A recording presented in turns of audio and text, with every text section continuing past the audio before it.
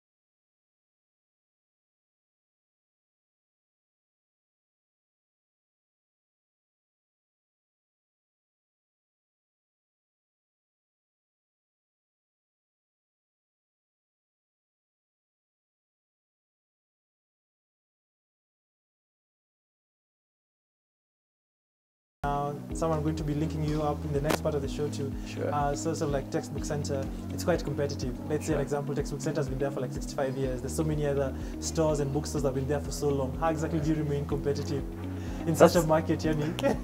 One of the things that at Kibanga Books as the founder I do, Yeah. I don't compete. Mm-hmm. That's my strategy. Mm-hmm. I don't compete. Yeah. When you don't compete, you learn the way the consumer wants, and you just do exactly that. Mm-hmm. You look at competition from afar. I'm working with Kibanga Books, but the competition is not part of my problem. I'm looking at the consumer. I'm looking at you. Yeah. You want a certain book. You want it in a certain convenience or in a certain place. That's what basically I'm doing.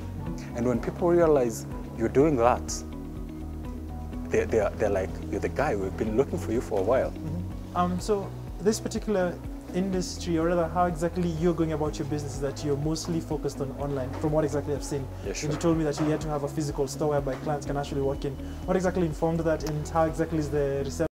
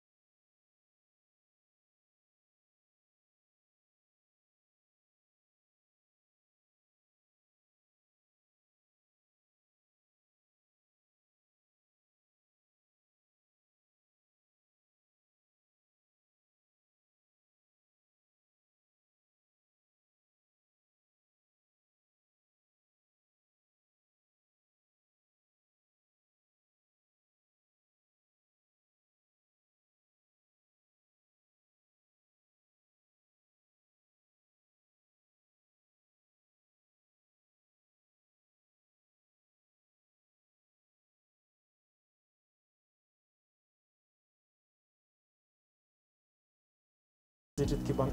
Now in Nairobi, and we are sure we'll be very competitive. Yeah. And look for me after 5 years. Yeah.